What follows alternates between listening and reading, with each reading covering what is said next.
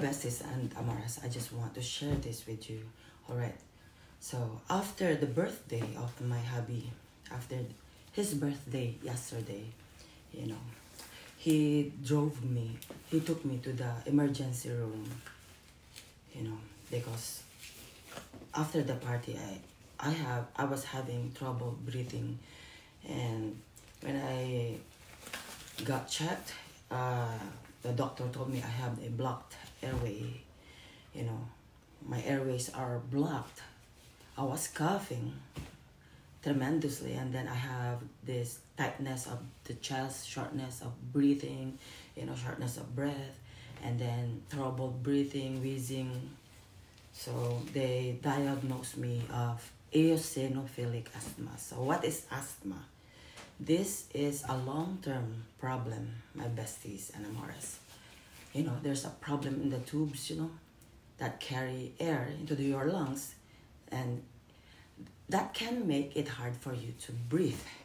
So these airways, if they're blocked or so narrow, if they get so narrow, you know, the air can't move freely. So these can cause several or serious symptoms such as wheezing, breathlessness, you know, known as asthma attacks. So there's no cure, but, you know, most people can control their symptoms, all right? Just like me, I was using all kinds of inhalers, and, you know, the majority of kids with asthma, you know, eventually grow out of it. But unfortunately, it didn't work for me. So symptoms of an asthma attack, what are the symptoms? You know, you could be short of breath, you're gasping for air, you know, and you feel like it's very tight right here when on your chest when you want to breathe.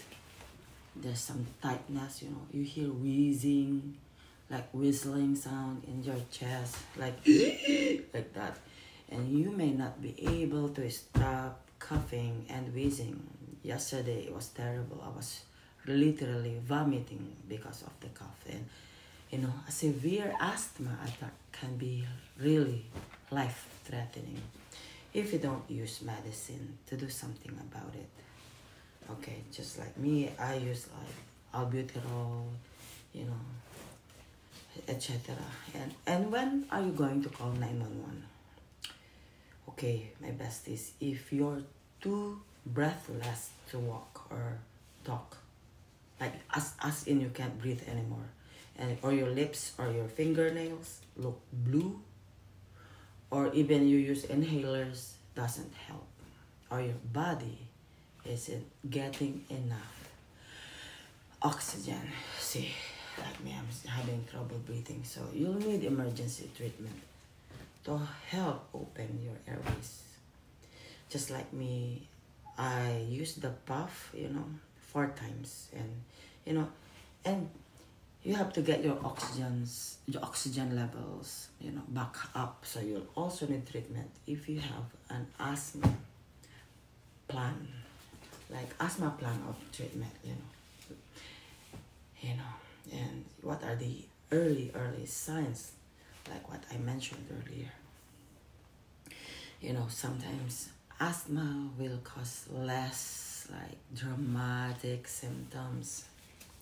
Okay, like me, you may cough a lot, especially at night. I couldn't sleep, you know. You have like a hard time sleeping. Like me, look at my eyes. You feel so drained for no reason. Like you're so weak. You seem out of breath. And these symptoms won't stop your day, you know.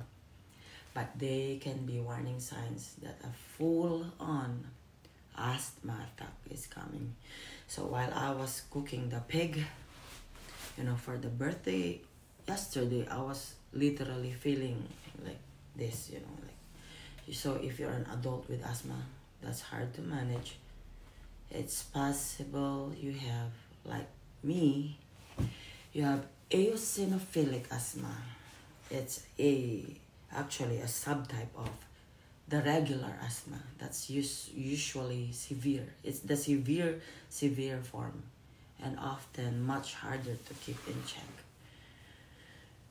You know, so the symptoms can be similar to the other types of asthma, like the regular one, like when you were a kid, okay? But sometimes they have their own twist to them. So, and people with eosinophilic asthma like me often have other health conditions, you know, as well. So I have diabetes, this and that, and a lot more. So you can't really tell if you have eosinophilic asthma just from watching your symptoms and conditions.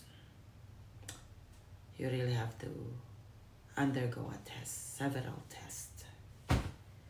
And you know, so common symptoms of eosinophilic asthma, like what I mentioned before, having your airways blocked, you know, coughing, especially at night, it's severe.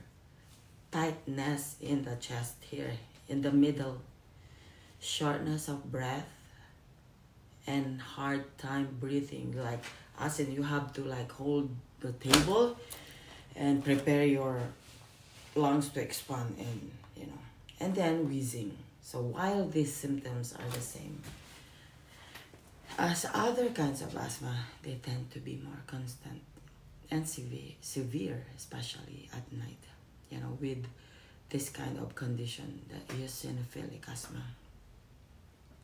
And it's hard, you know.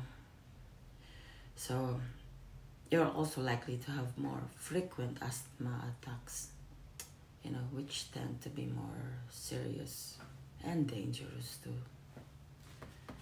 Oh, my besties, so be careful, okay? So if you feel like you're wheezing at night, if you have the symptoms that I just mentioned earlier, go to the doctor and have your lungs checked, okay? You're probably already experiencing eosinophilic asthma, which is life-threatening. So I recommend you guys to, if you feel like that, those symptoms I mentioned, please hurry, go to the emergency room.